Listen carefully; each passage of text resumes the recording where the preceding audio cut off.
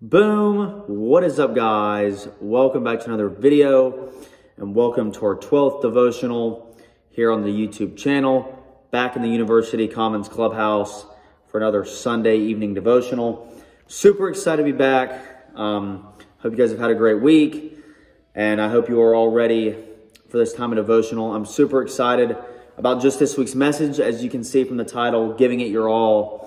Once again, another burden that the Lord has laid ever so strongly on my heart, and I'm very excited to share it, and I hope it's an encouragement to you because it's been an encouragement to me, and so I'm excited to dive into it. Before I get into things, as usual, prayer requests, first link in the description. I know some people have been having trouble with those, like getting them sent in and making sure they actually are received on my end. I think I've worked out the bugs with those, so let me know if that works down in the comment section below if you submit a prayer request. But diving into it, giving it your all. We're going to be going through 3 verses today, the usual, 2 in the book of Proverbs, one of them being our kind of anchor scripture for today, and then we'll close in 2 Timothy 4. But I've just been kind of tore up the last couple days. It kind of came towards the end of the week about giving it your all. And I think there's 2 ways this can be interpreted, just in interactions with other people and kind of doing some research in my own free time. I've seen this title, Giving It Your All, being interpreted 2 different ways. One of them is quite literally giving it your all, as in giving your entire life to Christ, being fully surrendered, being fully sought out for Him, not being a compartmentalized Christian, as they talk about sometimes over at TBC. But that's one way you can interpret it, but that's not necessarily the direction I'm going to go today. Maybe in the future, but not today. When I say giving it your all, I'm talking about more of like practical, every single day, like motivation, determination, grit, like giving it your all for the cause of Christ, and not sitting on the sideline while everybody else is playing football or playing basketball, quite figuratively for the kingdom of God, but actually being out there on the field and making a contribution and giving it everything you have. That's what I'm kind of wanting to go in the direction of for this week's devotional. So I'll start in the book of Proverbs, chapter number 14. We'll go to verse 23. If you have your Bible, you can turn there. Verse 23 says, "In all labor there is profit, but the talk of lips tendeth only to penury." That's the King James Version, obviously. In other translations, I've kind of heard this translated like, in all labor there's profit, but laziness leads to poverty. That's kind of the thought there in another translation, just in case you're wondering. You can flip over probably a page or 2 in your Bible to Proverbs 16, just 2 chapters over. I'm going to be in verse 3. This is the keynote, kind of the anchor scripture for today's devotional. Verse number 3, Proverbs 16 tells us, "Commit thy works unto the Lord, and thy thoughts shall be established." And finally, we're going towards the very end of the New Testament. We're going to the book of 2 Timothy, chapter 4. This is an incredibly famous and popular passage of Scripture. Really good. Both 1 and 2 Timothy actually have a lot of good truths in them, but 2 Timothy 4, verse 7 is where I'm putting our focus.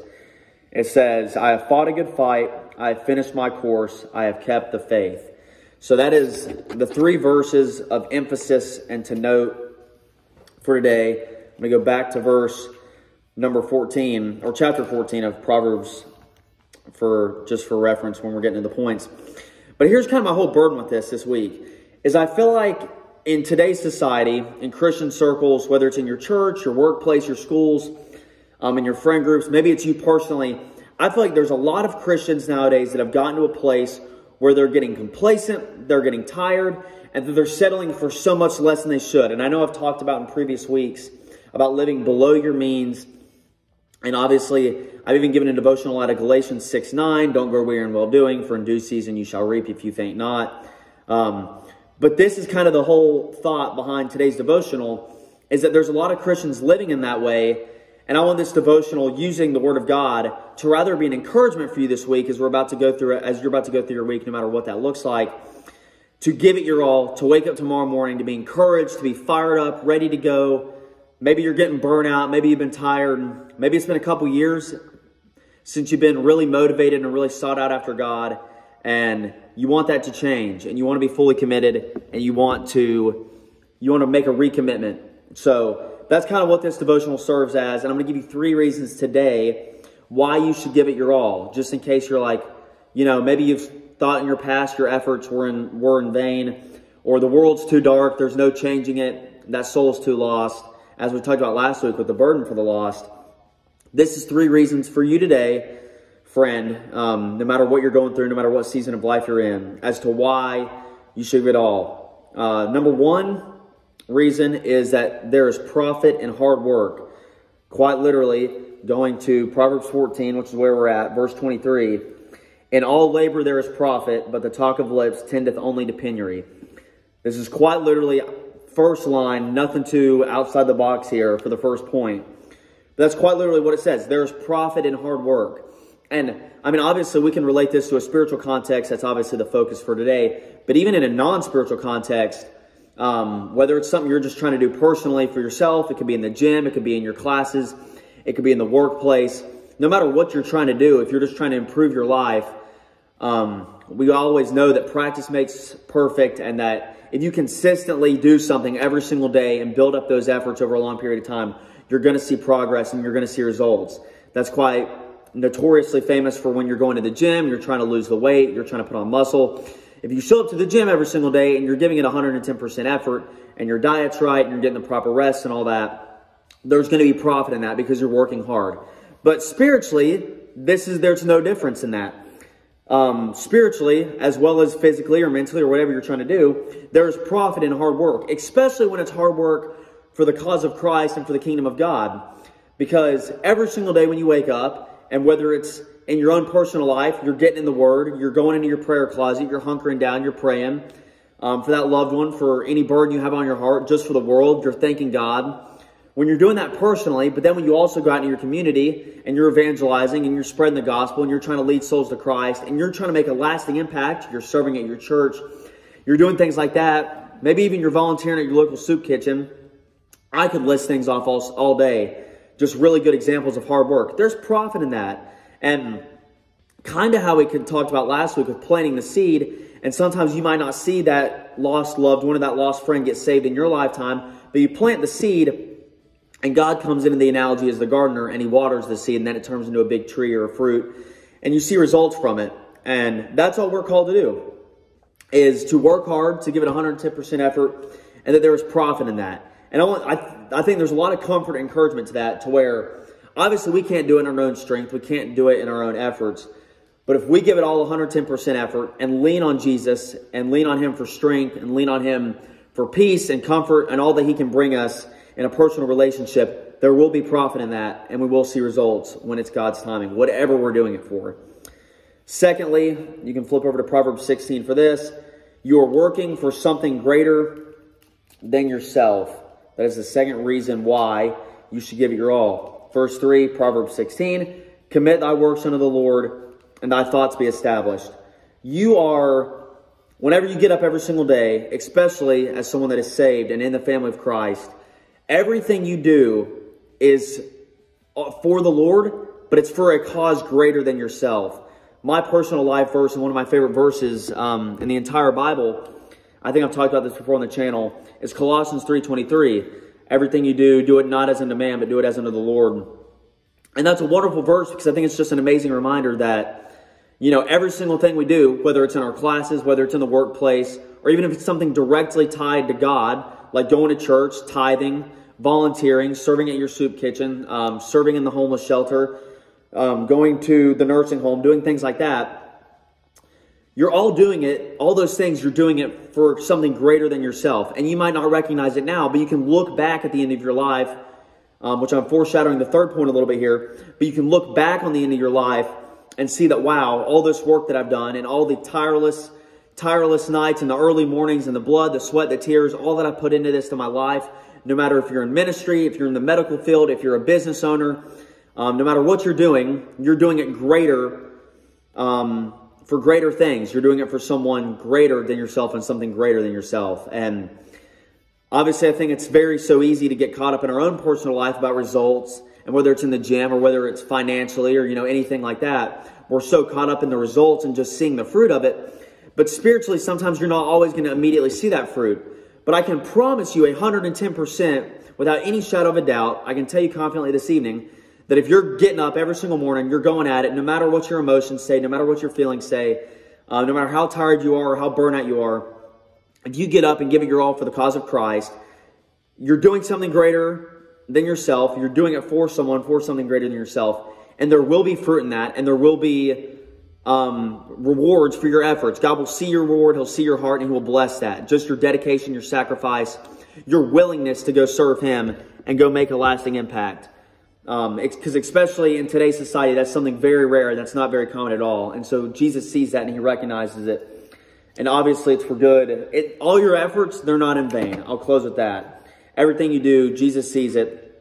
And just be reminded that it's for something greater than yourself. And it's for the Lord, everything you do. And so you should be giving it 110% effort. You should be giving it your all. Don't settle for anything less than the best. And look back at the end of your life and be able to say with sure confidence that I have no regrets in terms of my effort and in terms of all the things that I did, because I did it with 110% effort. I relied on the Lord for the strength. I relied on the Lord for contentment and rest. And I did everything I could, and I have no regrets in that regard. Finally, the third reason why you should give it your all is that you can look back on your life with joy. Obviously, 2 Timothy 4, verse 7, one of the best passages in scriptures and on the entire Bible, I believe. I have fought a good fight. I have finished my course. I have kept the faith. For those that like to have a long-term outlook on life, like kind of how I do, this is just kind of how my brain works, to look at for the future, things that I'm doing now that I know will benefit my future wife, my future kids, my grandkids, my family, my friends.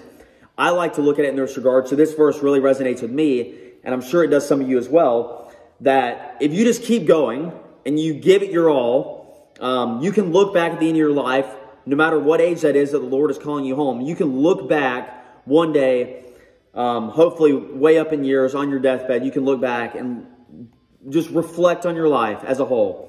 From the very time you were born until now, you can look back and think, wow. Just like 2 Timothy 4:7 says, you have fought the good fight, you have finished the course, and you have kept the faith. You didn't give up, you didn't settle for less, you didn't compromise your faith, you didn't back down for the cause of Christ. You led souls to God. You went to church. You were faithful in your attendance. You were faithful in your tithing. You were faithful in your volunteer work. You were giving 110% effort, and you can look back with confidence, be proud about that, and you can recognize that it was only through the Lord's strength and only through the Lord's grace and mercy that you're able to do that, but that also in what you can control and what you could do as a person while still relying on the Lord, you did fight the good fight. You did finish the course, and you did keep your faith.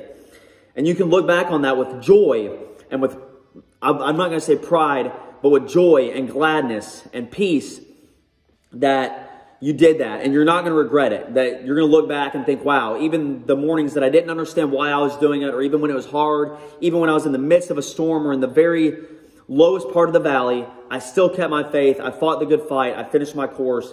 I hunkered down. I was in the Word every single day. I was in my prayer closet. My prayer well was never going dry. I was pouring into people. I was discipling others. I was trying to make a lasting impact. I was trying to be a light in this world full of darkness, as we've talked about before. And because I did that, because I didn't give up, I can look back and say that 2 Timothy 4:7 applies to my life, and that I don't have to read this verse. I've fought a good fight. I've finished my course, and I've kept the faith. I don't have to read that and kind of grimace and be filled with regret and what ifs and why did I not work harder and why did I not give it my all for the cause of Christ. Because I promise you, no matter how big or small it is, if it's something as big as leading a soul to Christ, like I talked about last week, or even something as small as you might think, sending a text message of encouragement using Scripture, discipling others, serving in your community at the soup kitchen or in the nursing home, or being faithful with your tithing and attendance at church, no matter how big or small, if you're doing it for the Lord, it matters. It's going to have eternal benefits, eternal repercussions, and nothing you do for the cause of Christ is ever in vain. Never, ever, ever. Please remember that, and please keep that in mind as you go through this week and for the rest of this year and for the rest of your life, quite frankly. Because sometimes it's so easy for the devil to whisper lies to us and discourage us and, to keep us inside, to, tell us that we just need to quit working hard for him and that it's never going to do anything, it's never going to matter, and so we don't.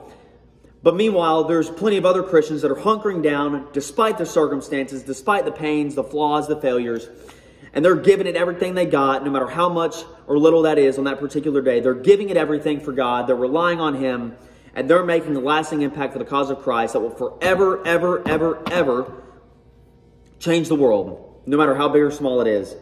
I think oftentimes as Christians, and I'll be closing with this, is that the one day a week that we show up and show out for Jesus is Sundays. No matter what happens in our week, no matter how many times we read God's Word, no matter how many times we're praying, no matter how many times we're listening to worship music and praising Him, we show up and show out for Jesus on Sunday. 11 o'clock hits, we're sitting in those seats. The preacher's coming up to welcome people into church. The church service is starting. We're showing up and showing out for Jesus then. But then Monday morning comes, and that Bible is sitting here like this. Our worship music is gone. We're now listening to the music of the world, and we're filling our brains and our minds and our ears with garbage. And then those prayers and those people that we told them that we'd be praying for, and the commitments we made to renew our prayer life and to fill up our prayer well more and to not let it grow dry, those commitments have since passed. You suffer through the week, you're not hearing from God, you're not in the Word, you're not praying, and then you stumble back to Sunday just to give it your all again. That's not what we're called to do as Christians, and that's not what God intended for this life to be like for us. I truly feel like not only, yes, you should obviously show out and show up for Jesus every single Sunday, bar none. It's the Lord's day, dedicate this day to Him. But when Monday morning comes, you need to be in this book. Your face needs to be in it. You need to be meditating on it. You need to be spending time with Christ in solitude. You need to be praying. You need to be praying. There's so many things you can be praying for. And even if it's not requests, you can be coming to the Lord in prayer, into the throne room, with thanksgiving and gladness and just praising Him because God is so much greater than we can ever imagine.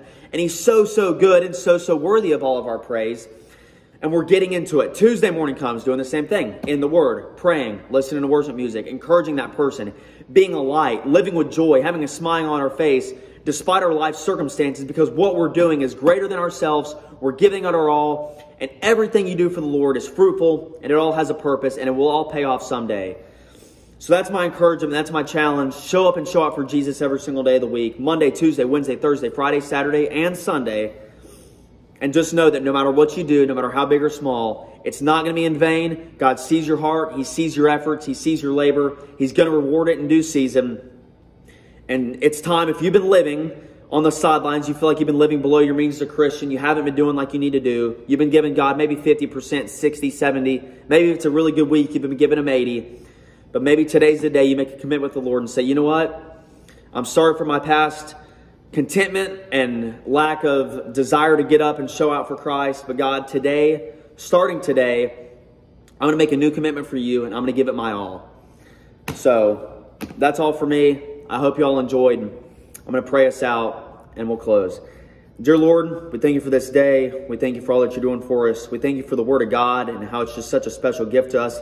And these truths that we find in Proverbs and 2 Timothy today, God, that we can go out despite our circumstances, despite our feelings, our past failures, our past sins, and we can go give it our all, not just for our own self spiritually, but for the cause of Christ. We can go out, make a lasting impact, make a difference for You, and that You see our hearts, You see our efforts, God, and we know that that doesn't go in vain. You will reward us in due season, and that everything we do for You, no matter how big or small, it makes a difference. It matters. And we just thank You for that, God. And I pray that this week You'd help us to do that. I pray You'd help us to keep that commitment, and that we'd make lasting impacts starting tonight for the cause of Christ that will forever change the world, forever change us and the people around us. I love You. Thank You for Your Son, Jesus, and all that You're doing for us. In Christ's name I pray. Amen. That's all for me. I'll be back very, very soon this week with more content. Hope you're excited. I am. Love you. God bless.